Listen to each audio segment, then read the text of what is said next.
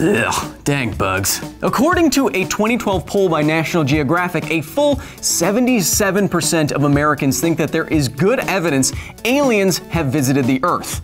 As a sciencey person who started his career looking at things like UFOs, I just don't see that evidence, but of course, that's exactly what I would say, right? Maybe I'm just under the watchful eye of some Men in Black-like organization, and the only thing keeping me from believing in aliens is frequent memory wipes. So, could you be...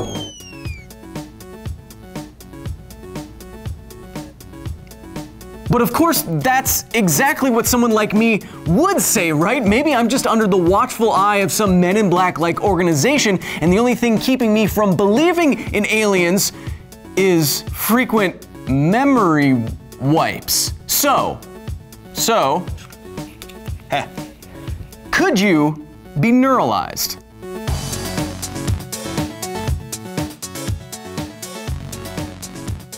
I'm referring to the effect produced by the Neuralizer, a memory wiping device used by the Men in Black in the comics and movies to delete memories of a specific time and date.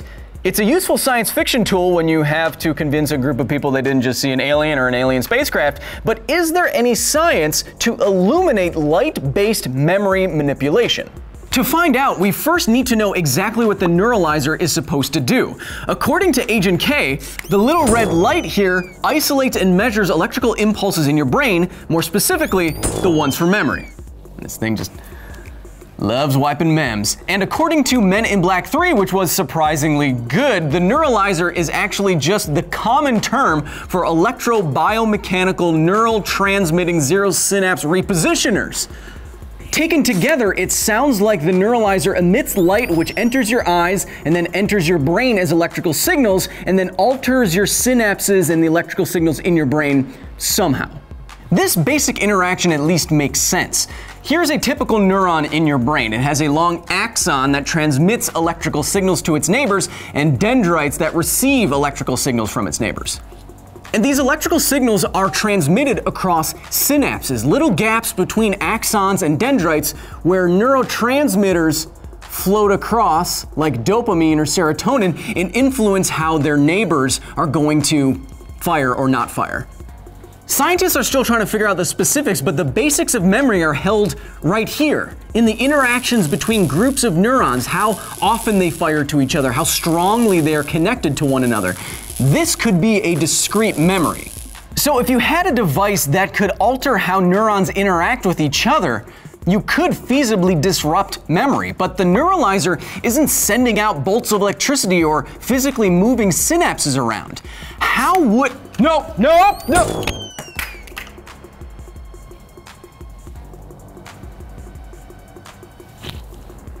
How would light wipe anything? Actually, one of the biggest neuroscientific breakthroughs in the last decade was figuring out how to control neurons with light. In the last 18 years or so, scientists have developed and exploded the field of optogenetics, or the use of genetic engineering to make certain cells, typically neurons, sensitive to certain kinds of light. To do this, scientists take DNA out of microbes that code for genes that make proteins that are sensitive to light. They take them out and then they plop them into a virus. Then scientists inject those viruses directly into the brain of an animal, like a mouse. Once those brain cells start expressing those genes and making the light-sensitive proteins, then scientists insert a fiber optic cable directly into the mouse's brain. Depending on the genes and the light-sensitive proteins now in the membranes of the mice's neurons can be shot with light and told to open or close, or just change how the neuron works on the inside using different kinds of light. And because these are fiber optic cables directly into the mouse's brain, they can be used at ultra high speed, brain speed. In one study on mice, scientists have even used this technique to isolate specific memories in mice and effectively erase them. But mice brains and human brains are very different, and you can't just go inserting wires into everyone's face. This is as close as science gets right now, so could there be optogenetic neuralization? Boop. No! I do think that there's a way to do it, but it's very conspiracy-y. That's fine, this is the Men in Black, right? First, in addition to surveilling every person on the planet, they also flood the food and the water supply with the light-sensitive proteins of optogenetics, but inside viruses. And then once everyone eats and drinks, those viruses make their way to everyone's eye cells on the planet. Man, these are not to scale. Second, the viruses insert that DNA into the backs of everyone's eyes, into the neurons there, making them susceptible to certain kinds of light. No, I thought for sure that, oh no!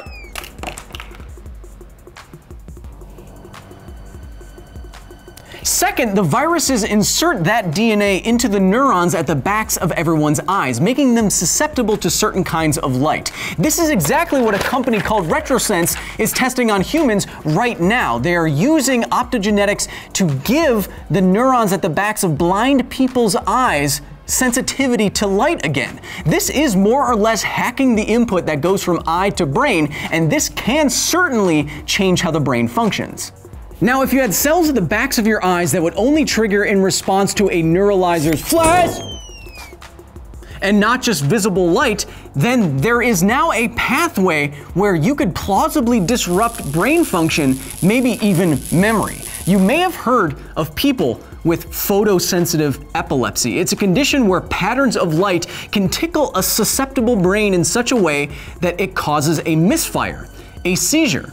If the Men in Black found or crafted or were taught by aliens a certain trigger that could come in through the eyes that would affect anyone's brain in a similar way and affect memory like epilepsy does, then the pathway from light to eyes to brain is there. J or K could neuralize you. So, could you be neuralized? Well, if the Men in Black were able to infect everyone's eyes with the light-sensitive proteins of optogenetics and then make sure that those proteins only react to the flash of a neuralizer, then it's plausible that that electrical signal traveling from the eye to the brain could disrupt or excite or otherwise confuse neurons associated with memory, like seizures can and do. So in theory, yes, you could be neuralized. Because science.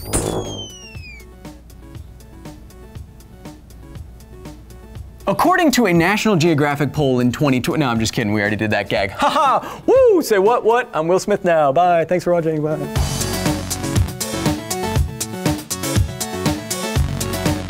Thank you so much for watching. Make sure to follow me on Twitter at SciFile, where you can suggest ideas for future episodes, and on Facebook and Instagram, where I'm now posting mini episodes in addition to all of this stuff.